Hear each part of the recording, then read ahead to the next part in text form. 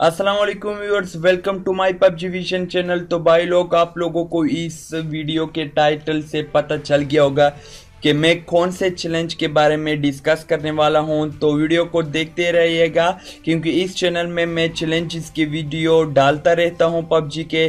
तो आप लोगों को स्क्रीन पर शो हो रहा है कि हमने इस चैलेंज को किल 20 enemies in Shami with एसोलेट rifles. तो आप लोगों ने इस चैलेंज को किस तरह कंप्लीट कर देना है। बहुत ही सिंपल सा चैलेंज है।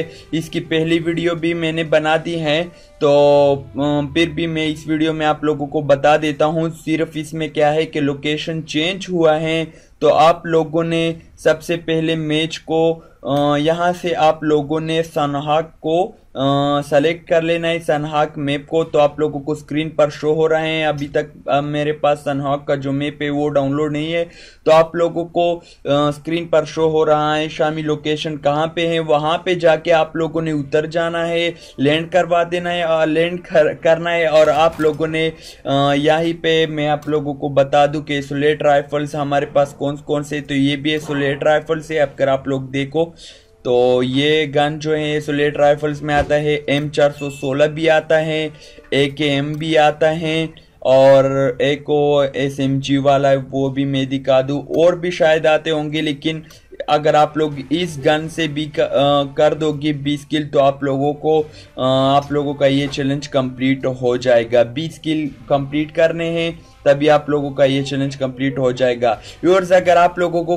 ग्लोबल ट्रेजर हंट में चैलेंजेस मिशंस में कोई चैलेंज आता है तो आप लोग मुझे कमेंट्स करके वो सेम टू सेम उसी मिशंस को राइट कर लो, तो उस पर मैं वीडियो बना के आप लोगों के साथ शेयर कर दूंगा। यहीं पे अगर मैं आप लोगों को थोड़ा सा बता दूं तो यहीं पे क्या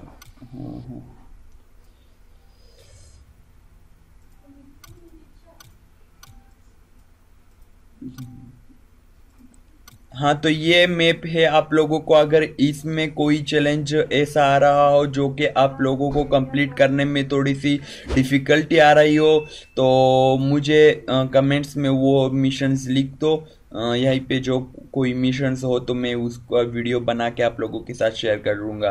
वीडियो अच्छी लगी हो तो प्लीज़ वीडियो को लाइक कर देना। चैनल आपने सब्सक्राइब नहीं किया है तो चैनल कर दीजिए सब्सक्राइब, और इस वीडियो को एक लाइक जरूर दीजिएगा। Thanks for watching. मिलते हैं नेक्स्ट वीडियो में, तब तक के लिए खुदा हाफिज।